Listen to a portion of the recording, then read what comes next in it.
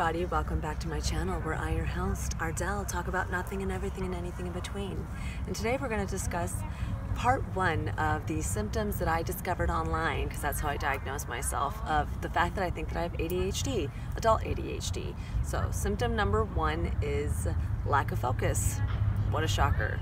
So I definitely feel that it has been a struggle to stay focused on things, and it's not that I get bored or it's more so that I get distracted and it's hard for me to stay focused in a conversation. I'll have somebody pour their heart out to me, but I can't help but point out the bird that just flew by that had like blue wings. This is really...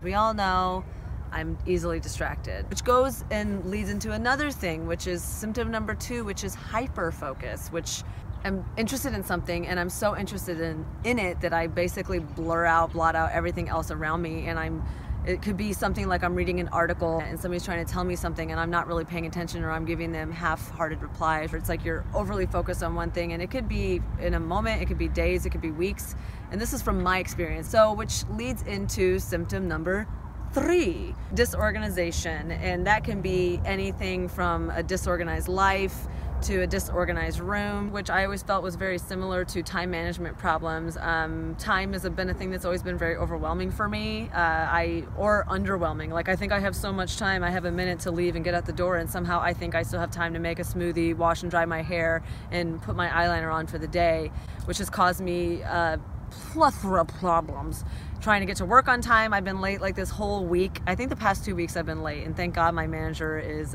amazing and she's been very gracious and just lets me roll in 3 to 5 minutes fashionably late. Oh, it's so ironic that I couldn't remember number five, because the symptom for number five is forgetfulness. And I am one of the most forgetful people I know.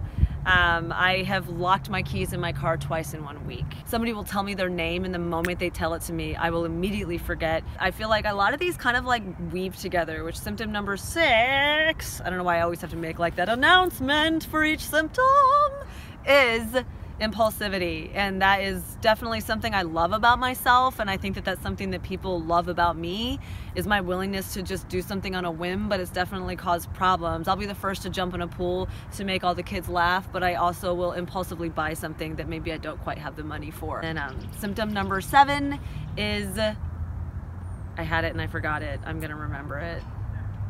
I will remember it. Emotional issues.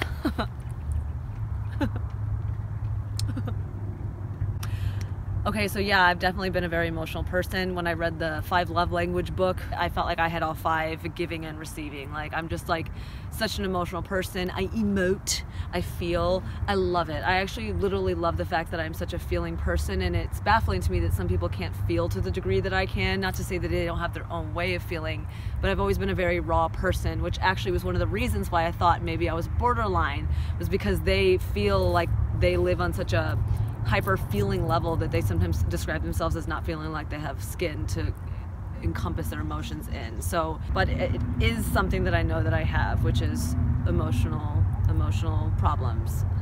I mean, emotional highlights. I don't want to just call everything a problem. So everyone, that is part one of the symptoms of ADHD. I will do the rest of them in a following video. If you are curious, if you have any questions, if you have any comments, concerns, suggestions, please put them in the link below, and I will definitely try to answer them as best of my ability if I don't forget or if I don't get distracted. But please subscribe to my channel if you like what you see, and have a good rest of your day. Love you. Bye. Mwah.